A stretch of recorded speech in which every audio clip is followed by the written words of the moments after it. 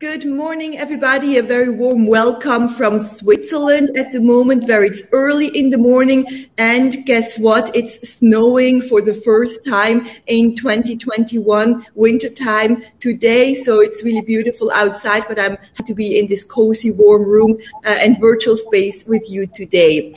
This is our plenary panel session on China's future growth and reforms. Of course, a very important, crucial and timely topic with what's going on in the world. This will last from 5:30 a.m. to 6:15 a.m. GMT. So 45 minutes of very interesting topics and discussions. My name is Martina Fuchs. I'm a TV journalist and anchor based in Zurich and London, working for China's Xinhua news agency, among other mandates and projects. It's now my great pleasure to welcome on our virtual stage, first of all, Roger King.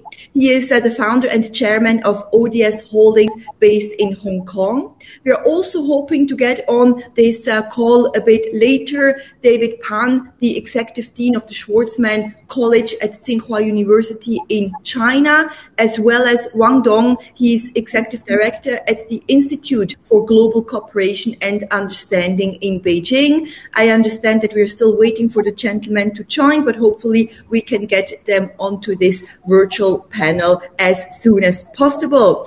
I would first of all like to ask you, Roger, to maybe dig a little bit deeper into your own background and tell us how you view China's growth and reforms to kick it off with. Sure. Thank you very much. And thanks everyone from different parts of the world.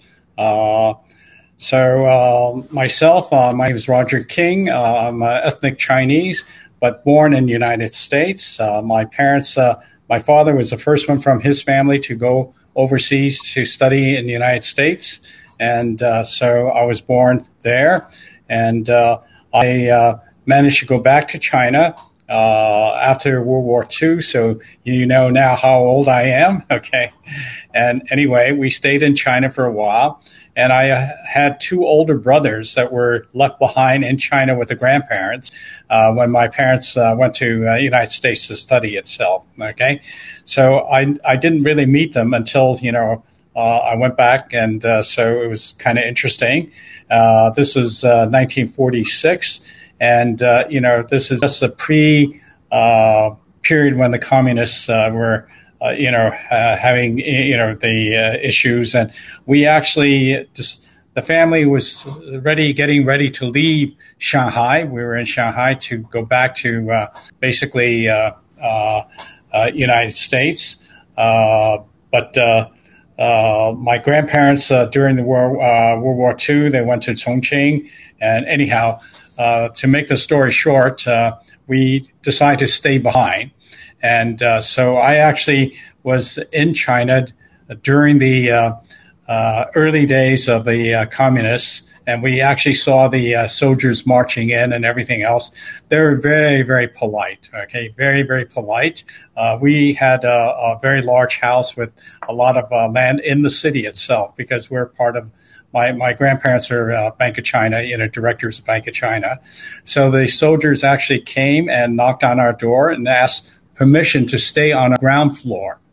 So the whole family, we had to, the dining room, living room, and everything else, we all moved upstairs. So this is quite an interesting experience. And so I just want to leave that, so I have exposure to the communist China a little bit. But later on, we actually left because my older brother, who's 4 years older than I, he decided at the age of 14 to join the People Liberation Army without asking permission. So in those days, it's very, very difficult for the family to stop him because if we stop him, we think we might be liable. But I have my brother to thank because he joined, we honestly decided and we left and so I finally returned to the United States. So I've been in the United States for a long time. And then I studied and so forth. And I'll talk about that a little bit later on. But it was interesting that I came back to Hong Kong. I've been living in Hong Kong since 1975. I started a company called ODS. And this was a computer distribution company. And so this was a long time, was a very successful venture. We still keep it. It's no longer involved in that. It's primarily a holding company for a lot of other activities we have. So at a rather late age, I decided to complete my educational process and went back and got my PhD at the age of 66. Wow. And I was asked to, join the faculty. So I'm now on the faculty of Hong Kong University of Science and Technology, and I focus on Asian family businesses, and entrepreneurship, and of course now family office itself. So this will give you a little background. I'm sorry I was a little bit too long-winded. This was a very long introduction, but it's well worth it. You should write your autobiography or get someone else to write it. It's such a fascinating story. And thank you so much, Roger, for providing this background. Now, I would say you have seen it all. You have seen, the start of Chinese economic development up until now. If we talk about the future now, and especially because you're in Hong Kong with a very volatile situation there as well, how bullish or bearish are you when it comes to the next couple of years? Well, I'm very, I would say cautiously bullish, okay? Because I do believe that things are happening in China and for the better of the community as a whole. What China has accomplished in the last 40 years, and I've seen a lot of that myself, because I, besides a computer distribution business, I was also in offshore oil drilling business, and I was one of the first ones to drill offshore in the South China Sea, and also the first ones to sign an agreement with CNOOC, which is China National Offshore Oil Company itself. So I've been inside. I have, seen a lot. I've met a lot of high-ranking officials in China. In fact, I used to be a member of the CPPCC of Zhejiang province. I was asked to. So my Chinese is very, very bad, but anyhow, they still invited me to join. I was a standing committee member of that. By the way, I'm a U.S. citizen. I still maintain my U.S. citizenship. Mm-hmm. Yes.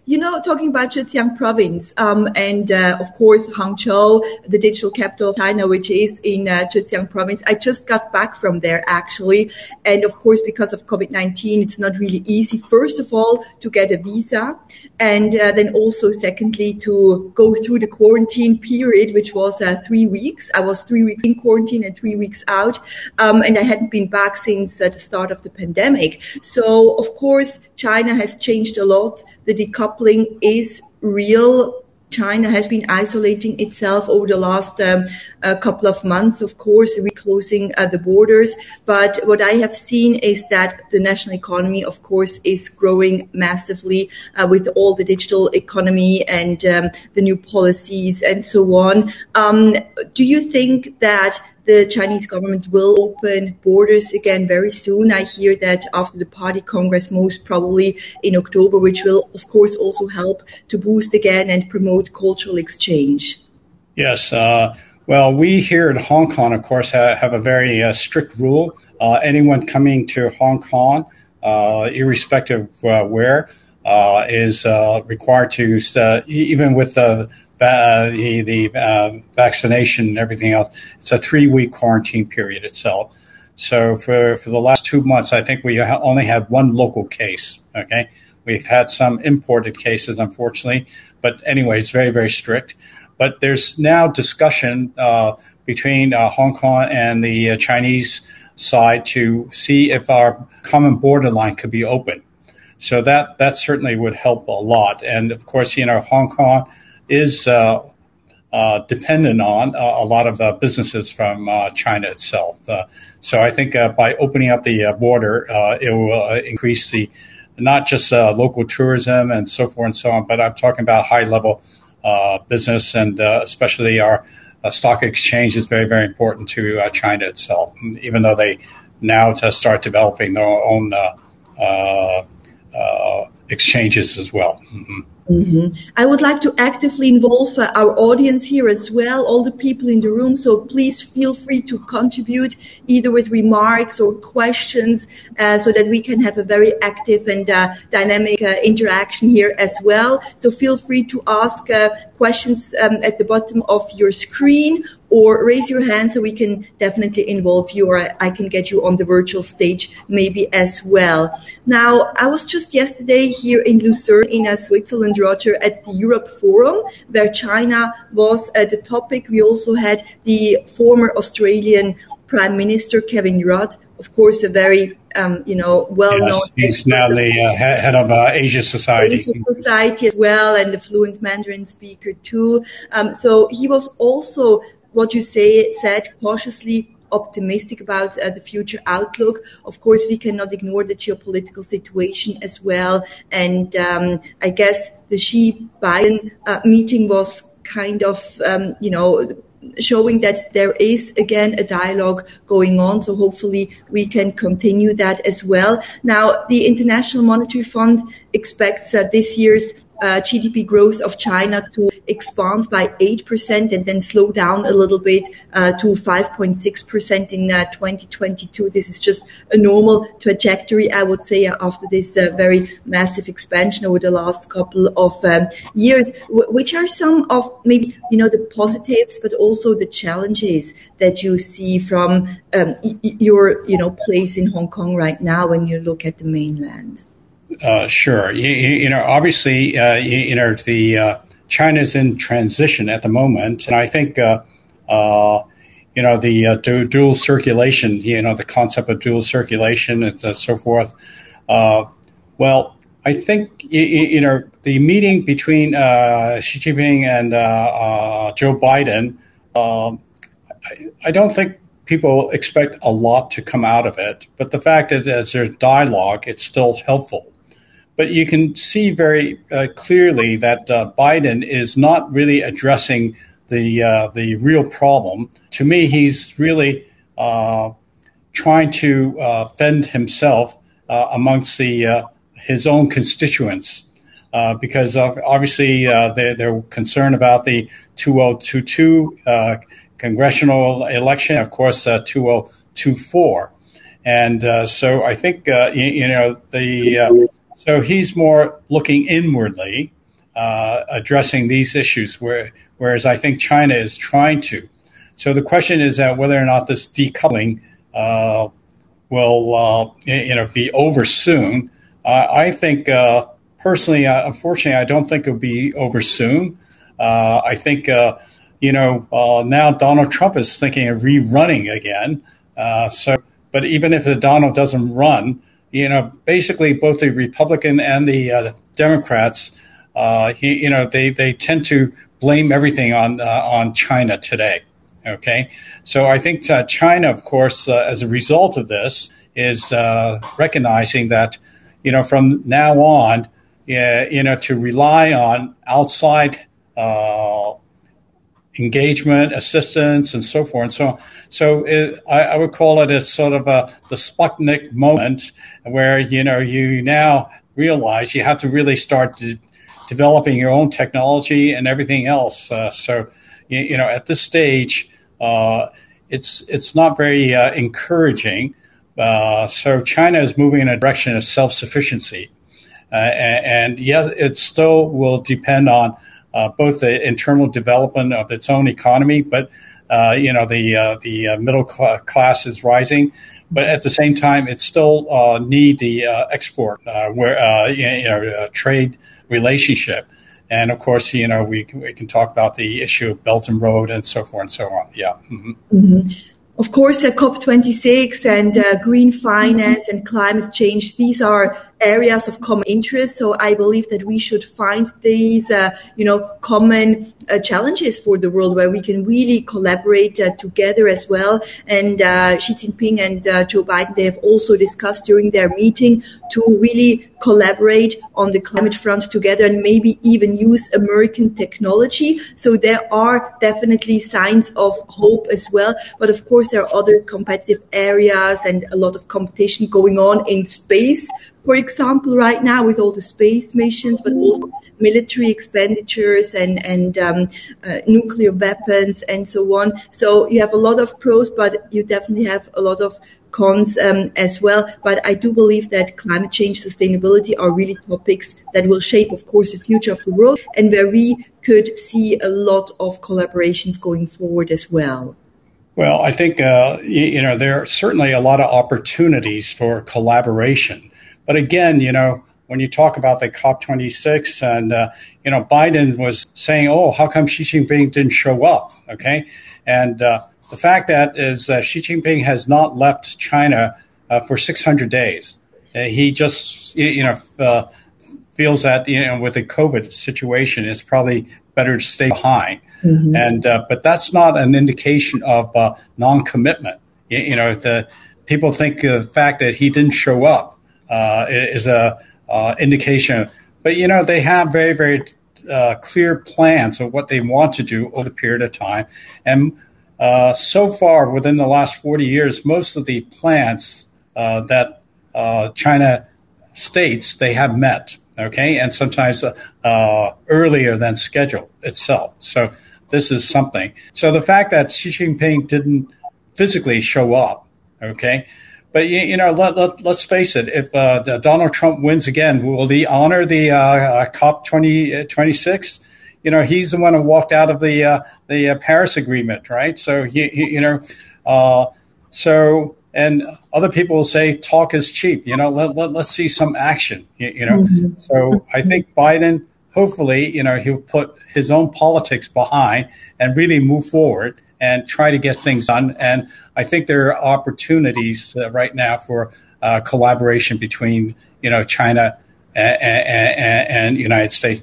I think on the Chinese side, the indications are they definitely are interested in collaborating. On the American side, I'm not sure. Okay, I'm an American citizen. I pay U.S. tax. Oh, the other thing I forgot to mention. I mentioned my brother was a PLA soldier, right? Well, after I graduated from university, I was actually a U.S. naval officer. So in one family, you have a PLA soldier and a U.S. naval officer. Yeah. So you had a lot of heated discussions, or was it a peaceful household? Yeah, it's I didn't actually get to see my brother because he was in China and we were in the United States until until 1979 before he came back. So he's now physically in Hong Kong as well. So we're still very close. Peaceful coexistence and collaboration, right? Yes, in one family, under one roof. It can be done. It just needs a lot of will, a lot of work, and a lot of understanding as well. And this is maybe also the cultural component, which is so important. I would call this a cognitive empathy. We just need to develop dialogue. We need to put ourselves into the other person's shoes and really understand the cultures much, much better. But I would also argue that this is just not possible right now because we have closed borders. So traveling between China and the West is so difficult. I'm getting a request from George Wang to join the stage. I will let him in here right now. George, can you hear us? Yes, I'm here. Hey, tell us, first of all, who you are. Introduce yourself very briefly, please. This is George. I'm based here in Oregon, in the U.S. Oregon, okay. So I'm running a company 21 years doing the contract manufacturing, so we have factories and our companies in Shenzhen, Ningbo, you just went there, and Beijing, and also Hanoi, Malaysia, and India, Hyderabad. So many different places. Of course, the majority of work is really still done in China in the last 1.5 years, well, almost 2 years. The pandemic thing happens, luckily we have China, operating almost 24-hour a day, supplying everything to the world.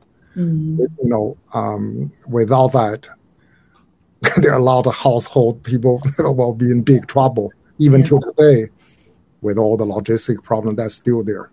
China is still an engine of growth and supply for the rest of the world, right? As long as the supply chains do not get disrupted. So how do you see China's growth at the moment and reforms, George? What are some of your worries and maybe some of the opportunities that you're seeing? Well, our company headquarters is here in the U.S. And from being a businessman, my wish, is really the whole world in peace, not the geopolitical thing. Because from my understanding, we have a lot of clients from Fortune 500 company, or the smaller ones. There are a lot of work, all internationally distributed. To be honest, we try to hire a lot of people locally in the U.S. There's no resource left, right? You cannot get anything done because there are no people. So we have like a 20 job opening, not even one can be filled. Okay, anybody looking for work in this group, please reach out to George. Well, yeah. Anyway, so we do have our team in our wholly owned subsidiary, in China. There also, in Vietnam, in different places. So you can diversify the business a little bit, huh? Yeah. Well, nowadays, I think, even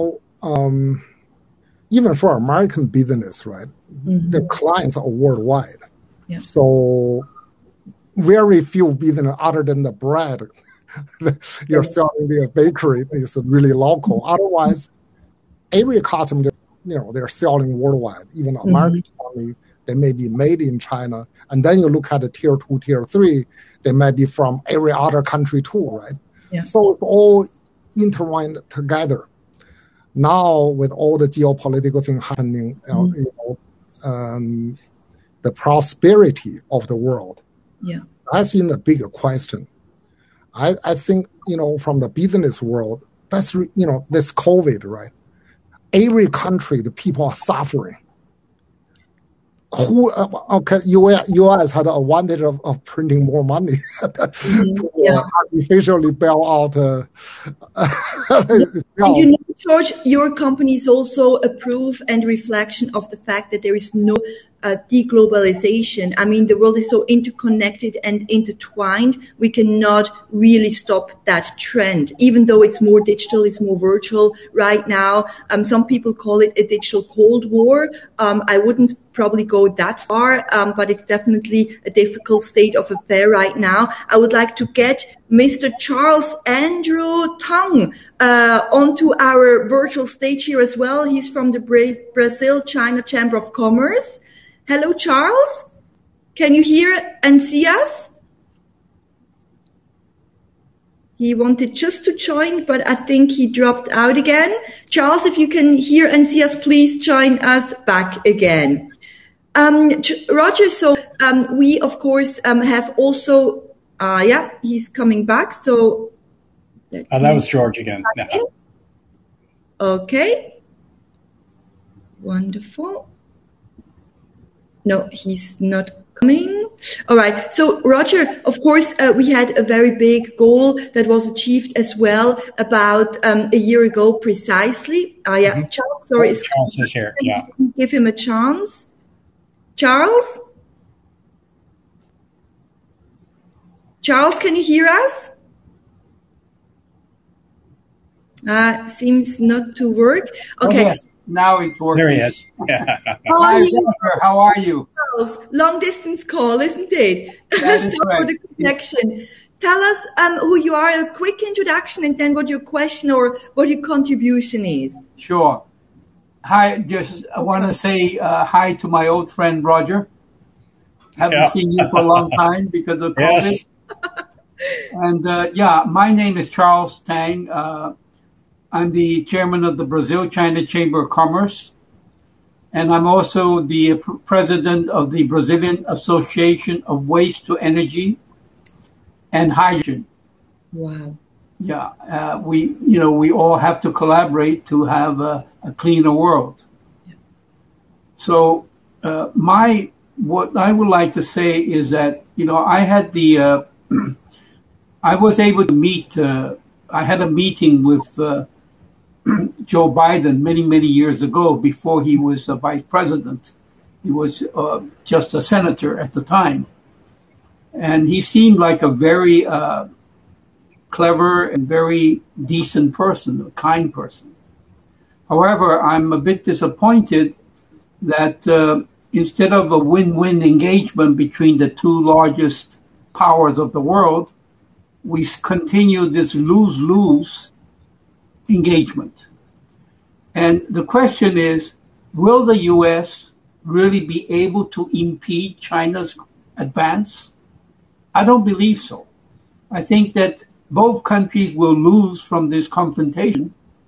And in the end, China will continue growing because you can't just stop China from growing, okay? No matter what the United States does, it's not going to happen. So instead of collaborating to do a lot of good for the humanity, can you imagine the two great powers collaborating to help to build rather than to destroy? This would be such a perfect future, isn't it? George, would you agree with Roger? Would you agree with Charles here? Absolutely. I think to try to contain China today is just not the right thing to do. Okay, and why look at things as if we're in a competitive environment? Why can't we coexist, and all benefit from things? Each culture, culturally, we're very, very different, but we still can coexist and benefit from each other. The fact that, as I said, I'm really sort of biculture in a way, and so I can understand the Chinese culture. I understand the Western culture as well. And I'm still here, right? So, but the thing is, we have to accept that different people from different parts of the world culturally are very different. That does not mean they're enemies. And there are ways to coexist and benefit from each other, learn from each other. Mm-hmm. That's one of the key.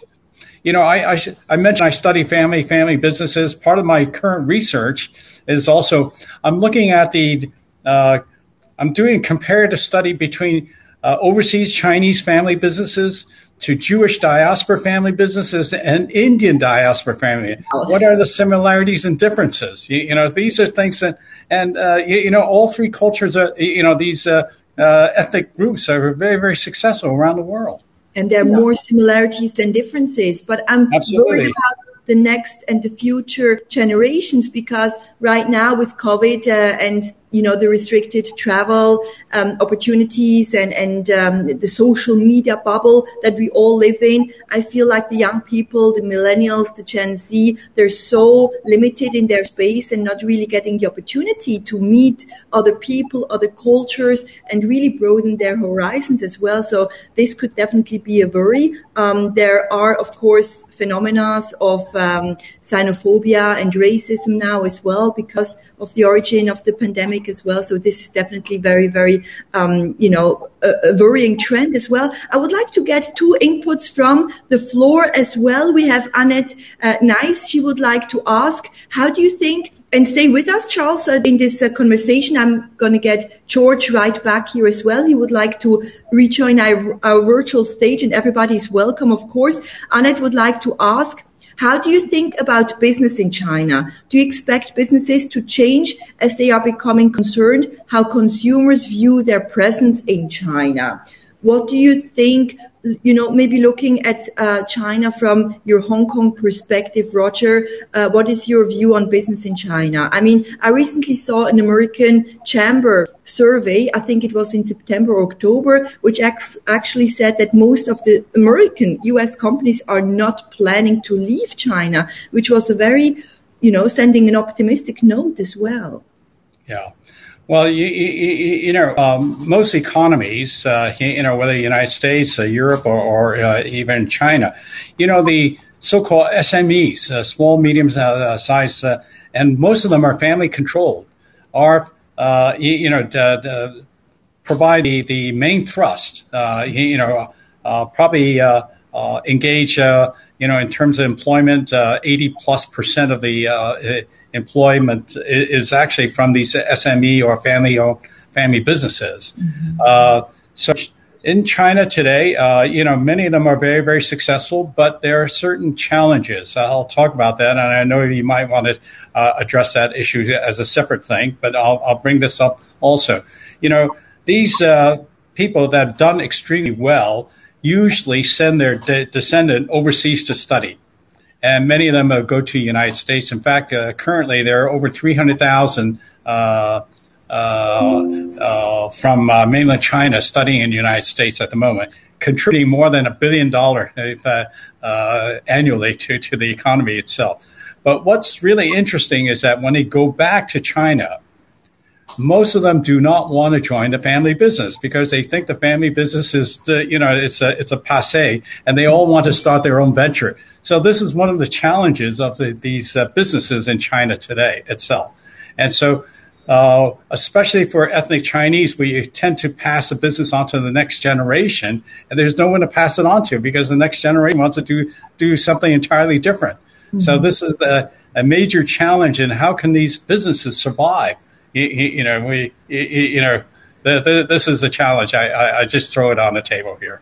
And of course, providing a level playing field as well. The European, China Chamber of Commerce has really focused on that for so many years, that we need the same opportunities, the same chances for overseas business as well in China. But right now, as so many foreigners have left and cannot go back to China because of the visa issues and so on, and they think it's a little bit of a hostile environment now as well. Of course, the government is giving priority to all the national champions and startups and so on. So it's really a very difficult situation. Charles and George, would you like to add to this point as well?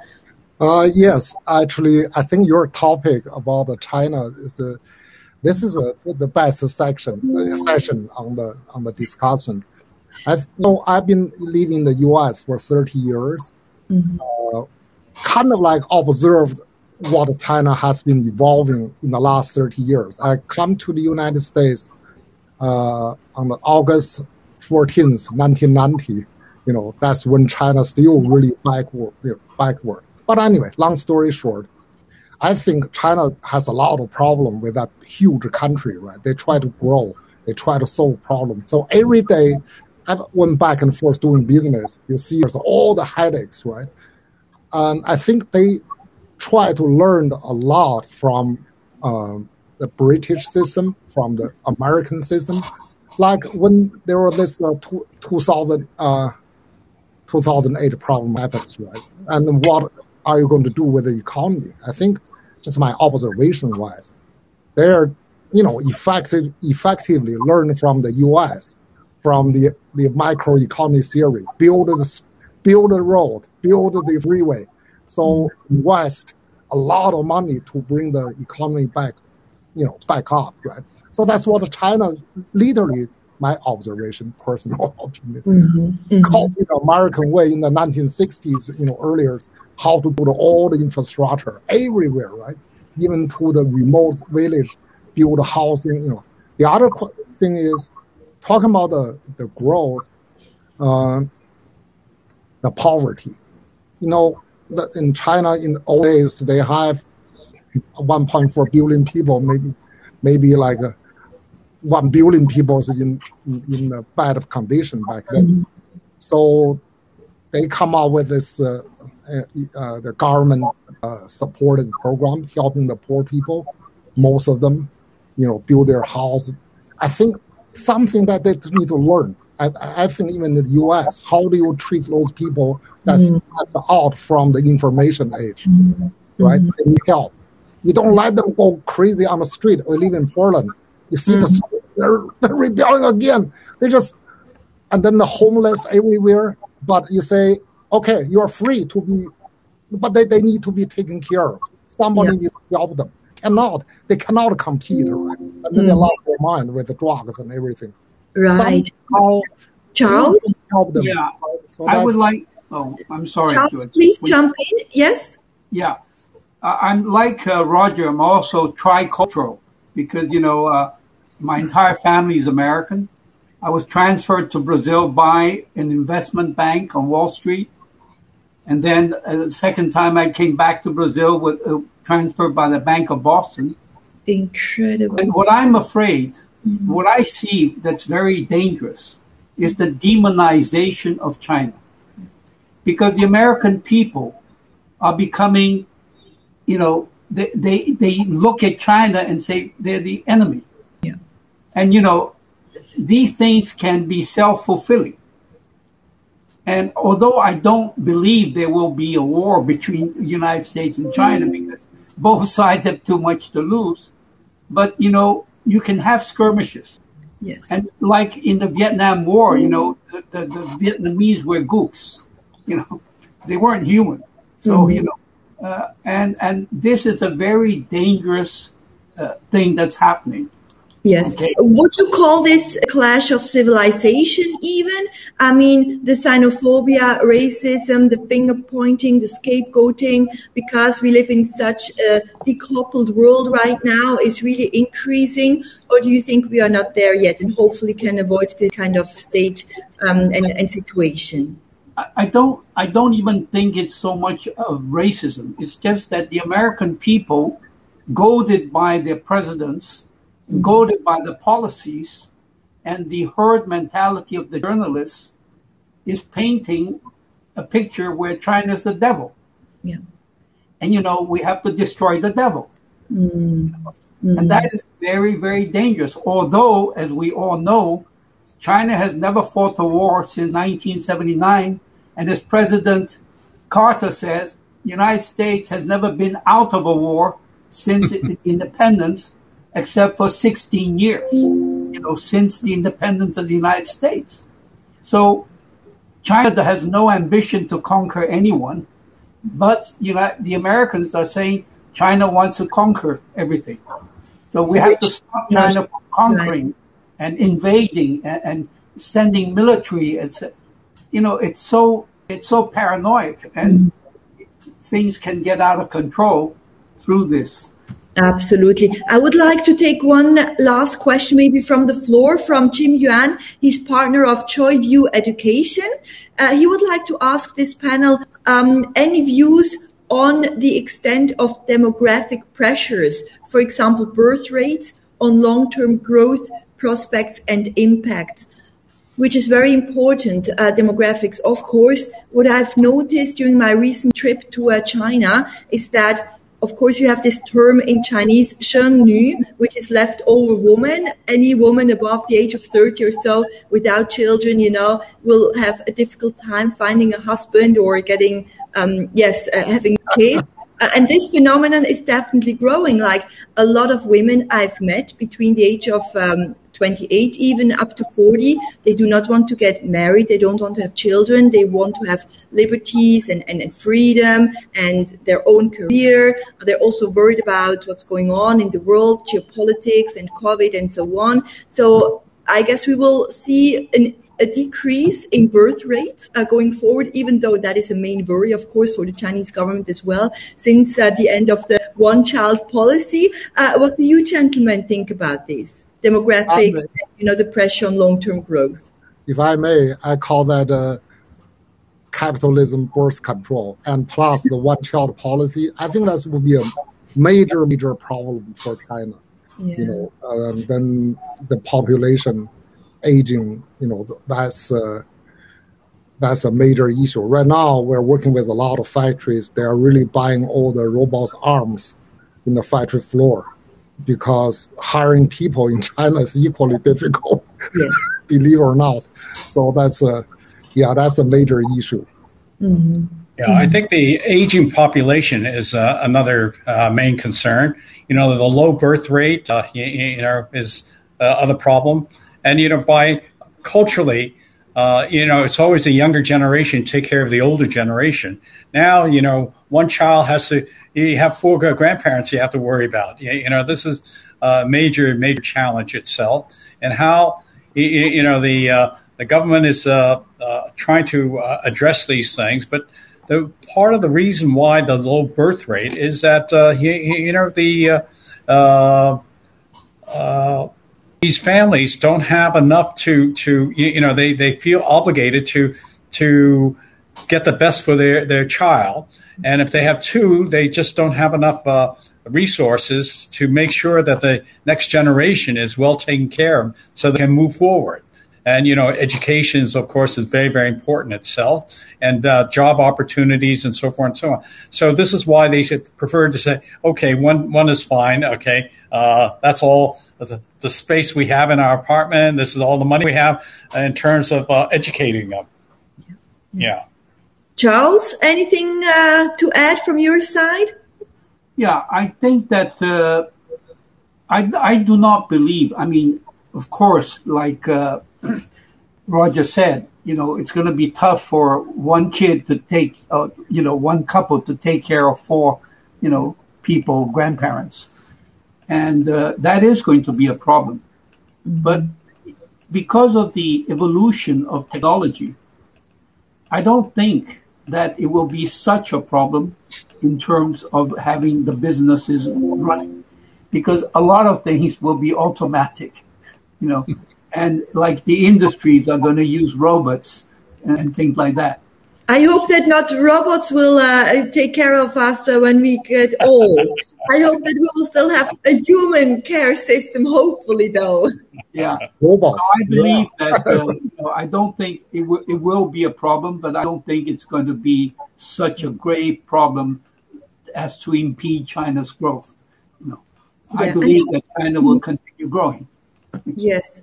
One niche market I've always been thinking about in terms of business in China would, of course, be old age pension homes, homes for the elderly and new care facilities as well. But still, up to this point, it's just such a cultural thing that you take care of your parents and your grandparents that this business model has not really taken off yet. But maybe that will be something to keep an eye on for the future as well, for anybody wanting to do business in China, no? Yeah. Well, I think several companies are already doing well. Yes. Yeah, healthcare is an industry that one should really address. Yeah. One of the biggest problems right now is, as Charles says, we're all living longer.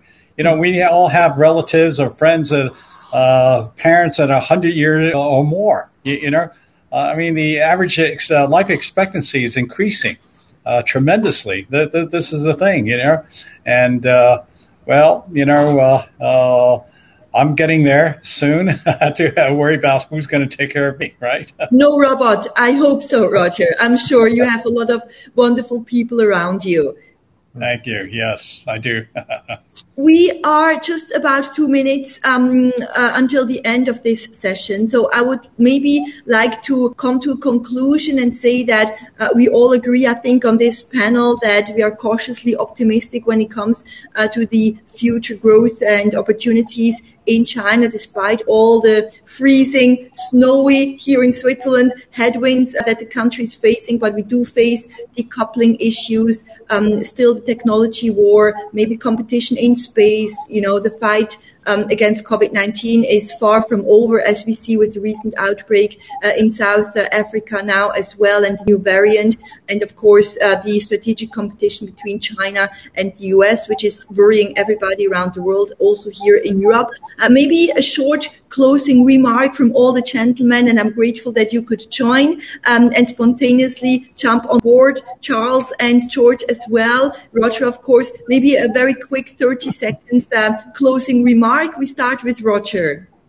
Well, as I said, I'm overall optimistic, cautiously optimistic about China, but I'm also cautiously optimistic about the whole world too. We just have to get on this race, okay? Let's work together. Thank you so much. George? Actually, follow up your earlier question. American business in China It's almost close to $1 trillion in China, 700 billion about. Everywhere you go, like my parents started, you got Walmart and the stores, they have all the American products. The problem is, in the U.S., the politicians, they don't know, they don't see that, right? Have nothing to do with the domestic politics.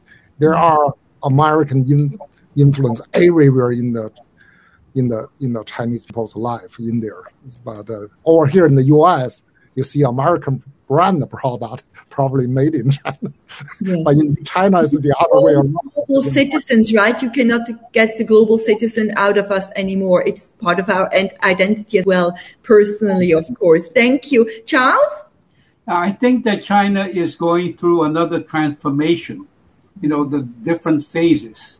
And now the common prosperity, which I think is a very valuable contribution to society. Why should we have, trillionaires and people starving? Okay. So to have common prosperity is a fantastic ideal. And China has also been the only country in the history of humankind been able to eradicate extreme poverty. Absolutely. Okay. So I think that this vision of a new model for China is a very healthy vision. And of course, also very good for business, because when you eradicate poverty and have more people with money to spend, it's very good for business, So I believe that, like Roger said, I just hope that there won't be any major disruptions between and China today is circling its wagons because once again, the Western powers are allying themselves to gang up on China. Yeah. China went through a century of humiliation in the hands of the same Western powers who are now ganging on China. Of course, China has to, and then people say, well, China's building more weapons. Well, of course it has to build more weapons because they don't want to cede Hong Kong again. They don't want to cede Shanghai again and things like that, Absolutely. Thank you so much, gentlemen. We have a lot of work to do, of course, but we all want the win-win situation. We cannot afford anything else for us and the next generations to come as well. I would like to thank you, Roger, of course, for being in this panel, and absolutely also Charles and George for spontaneously joining us. It's been a fascinating discussion. I wish you a very interesting rest of the Horasis Asia meeting. Connect with us on LinkedIn, on all the other social media platforms. I look very forward to staying in touch and wish you all a nice rest of the day from Switzerland. Thank you. Thank you very much. Good to see you again, George. Bye. Thank you very much. See you soon. Charles, Bye. George, great to connect. Yeah. Thank you. Okay.